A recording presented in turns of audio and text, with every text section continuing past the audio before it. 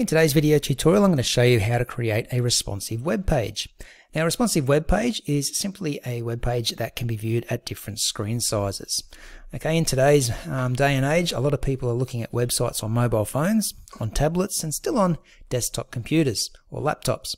And we want our web pages to work across all those different screen sizes. So we need to code up our web pages to be responsive, to cater for those different screen sizes.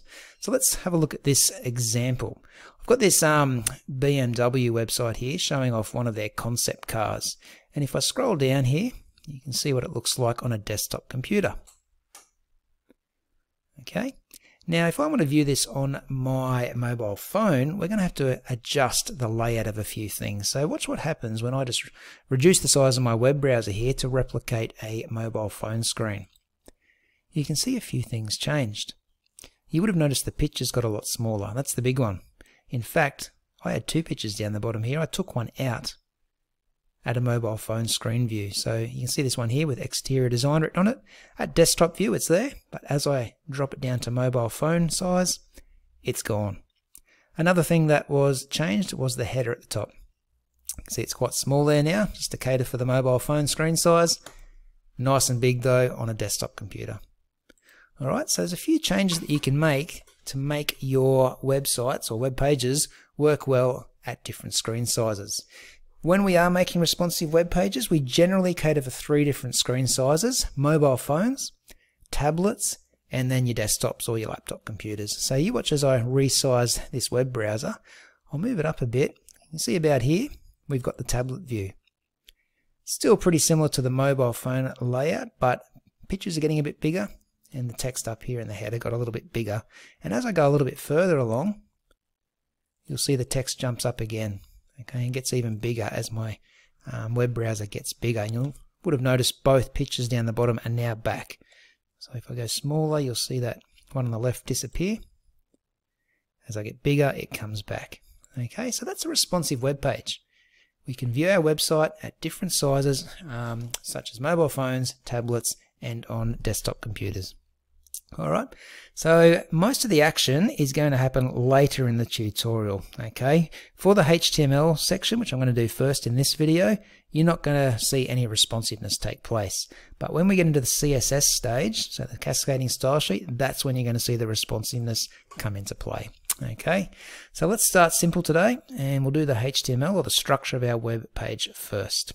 To get started on that, you will need to jump on over to your account to make a new folder called number 6 responsive design. Inside of it, make me an images folder, and inside of that you're going to need access to these images. So if you're in my class, I will provide them to you. If you're watching online on YouTube, I will provide a link in the video description below. So we've got the 3 pictures of the cars that will go in the web page, and then this little BMW logo here is going to be our favicon that will go at the top of the page. I've also got this info here, which is just straight off the internet, copied and pasted. So again, if you're in my class, I'll give you a copy of this, but if you're watching online, I'll give you the link to where you can find that info. Alright, so let's get started on making this responsive website, web page. So jump over to brackets, make yourself a new document, go to File and Save As before you type anything. Save that into your number 6 responsive design folder. And we're just going to call this index.html. Save it up, and we'll begin typing. So I'm going to start like we usually do with the doc type tag, just to tell the computer we are making a HTML document. After that, we'll open up our HTML tags, and back in the opening HTML tag, don't forget to change your language there, or set your language to English. Just helps web browsers with their search results, knowing that our web page is written in English. We'll put the head section in next. As always, in the head section, we'll throw in a title first of all. And the title we're writing in today is the name of this concept car project. So BMW Vision M Next. Okay, that's the name of our web page today. The other thing I want to put into the head section here now is the favicon. So that's that little icon that appears at the top of the page on the tab. So we're going to write link rel equals icon. And then we just need to point to where it is saved on our computer. So write href equals, and go into your images and select that logo.ico. The ICO file type is just another word for icon file type.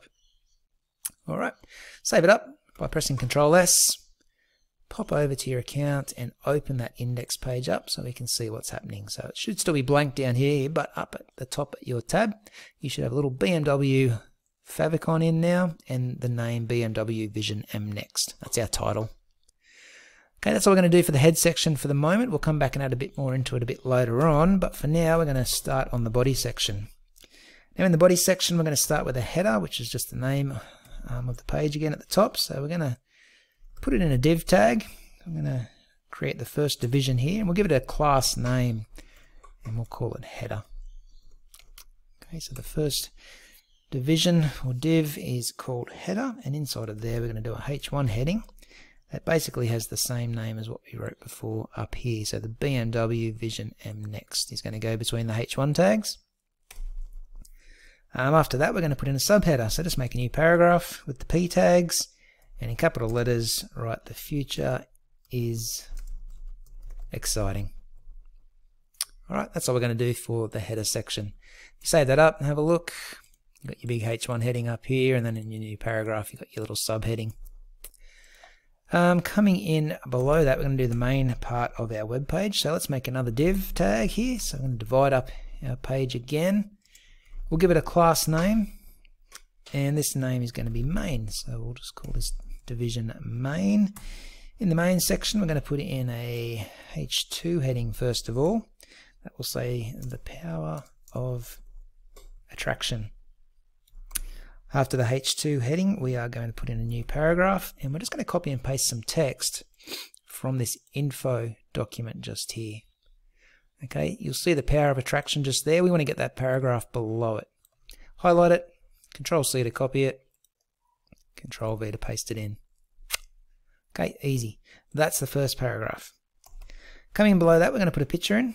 So just make yourself a bit of room and put in an image tag and write image source equals. We're going to look in the images folder here, and we're going to start with the main picture first of all. This is the big picture of the car that we're going to chuck in. We're then going to put in some alternate text which will make sure our website remains accessible to those who can't display pictures or can't see them very well. The alternate text is simply going to say image of the BMW concept car. And you can close your pointy bracket off at the end of that line. Now we're going to use a new tag here, a BR tag. It doesn't have a closing tag, it's just the one tag by itself, and BR stands for break, or a line break. And basically that means we're just putting in an empty line beneath that image, so it's just a little bit of white space. If you save what you've got, go and test it just to make sure it's working well. So you should have now this little paragraph of information and a giant picture below that. Alright, looking good so far. So after this break we're going to put in the next H2 heading. And this next H2 heading is going to be written in capitals as well. It's going to say Ultimate Driving Machine Redefined. Oops, Ultimate Driving Machine Redefined. That's our next subheading, and then we're going to put in a second paragraph. And there's the text you need over there in the info document. So just copy and paste it in. Okay, so we've got our second paragraph in. We're going to put a couple of pictures now below that. So make me an image source tag again. And we're going to click on this images folder, and we're going to start with the exterior image. Don't forget the alt tag or the alternate text tag, and we're just going to say exterior of the BMW concept car. Close the pointy brackets off, and we're going to do something very similar on the next line. We're just going to put in the image source tag. Look in your images folder and choose the rear.jpg picture.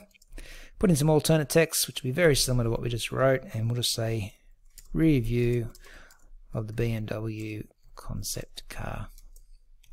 Close your pointy brackets off, and that should give you a couple of pictures now plus that new paragraph in. So if we refresh that page, there's our new paragraph, there's our two new pictures. Looking good. Finally, we're going to put the footer in. So I'm going to close that div tag off. So there's the closing tag. Coming in below that, we'll put in one more divider or div tag there. And its class name is going to be footer.